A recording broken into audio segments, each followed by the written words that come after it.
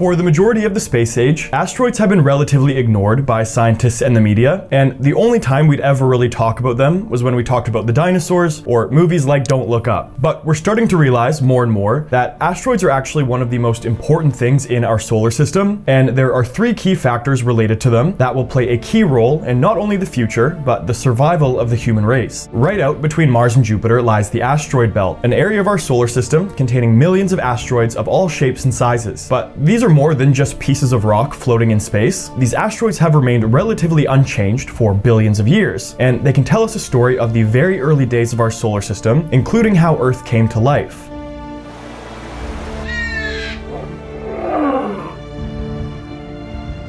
We know that water was the ultimate key factor in life being able to evolve on Earth, and as far as we know, that would be the same anywhere else out in our universe. But where did that water come from? Well, right now, the leading theory is that the water was brought here by asteroids covered in ice. But was it a single event with one massive water-covered asteroid, or was it millions or billions of asteroids over a number of years? And is it possible that these asteroids might have been carrying the original microbes that later evolved to life as we know it? If humanity wants to reach out to the stars and become an intergalactic civilization, figuring out how we got here is the most important step in understanding where we're going. And to get there, we are going to need a ton of resources, which asteroids can help with as well. By 2067, it's predicted that the world will have completely run out of the natural materials needed to fulfill its consumption demands. But thankfully, there are mountains of this stuff relatively close to us, and some asteroids contain more gold, iron, nickel, and cobalt than the entirety of our global metal reserve. This huge increase in resources is not just a massive payday, which I will touch on later, but it also opens up a world of possibilities of what we can do with it. Let's take iron, for example. It's estimated that there is 10 million more iron in the asteroid belt than there is on Earth. And while it might be too costly to send it back down to Earth, we could use it to build space stations, off-planet colonies, or even space cities, or we could build solar-powered satellites to harness clean and unlimited energy. A lot of these asteroids are also filled with water, and some of them can be made up of 10% water in ice and clay. If we are a spacefaring civilization, we can use this water to drink, turn into breathable oxygen or rocket fuel, and it's also great for absorbing cosmic radiation, protecting our future astronauts. So you know that asteroids are filled with tons of valuable resources, but do you know how much they're worth? Well, whoever is the first person to go mine these asteroids will probably be the first trillionaire in human history. There are three in particular that researchers are very interested in. The first two are 1986 DA and 2016 ED85. Including the market deflation that would happen bringing these asteroids back, these two asteroids are worth about $11.65 trillion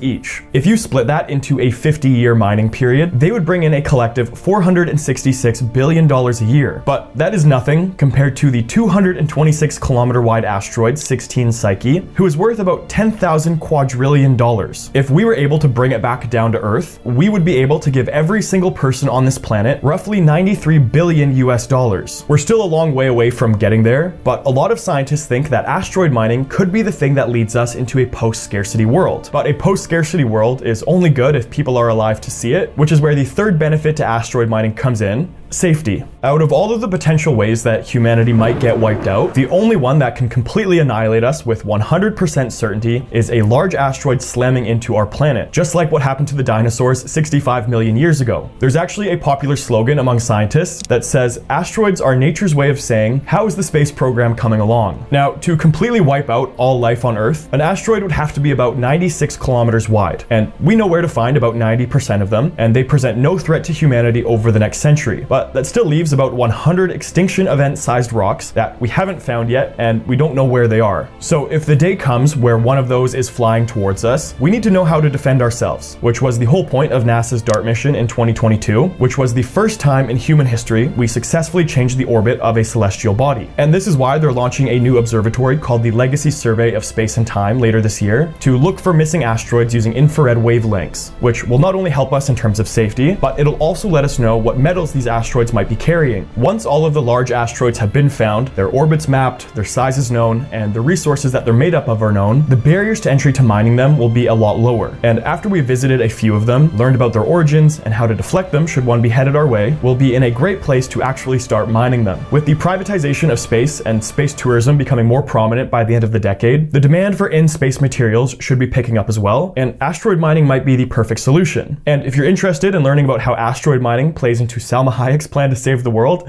you can click the video next to me.